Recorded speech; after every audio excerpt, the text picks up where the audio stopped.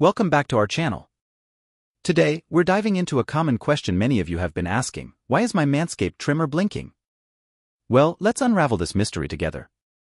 First off, if your trimmer's power button is blinking, it might just be in power lock or travel mode. It's an easy fix, just tap the power button rapidly 3 times to turn off power lock. It happened to me too, and trust me, it can be confusing at first. Now, what about that blinking light while you're using it? Well, that's a signal your trimmer is running low on battery. So, make sure to charge it after use, or you might find yourself in a hairy situation next time you reach for it. But wait, what if the light keeps blinking while it's charging? Don't fret. That just means it's still busy getting charged up.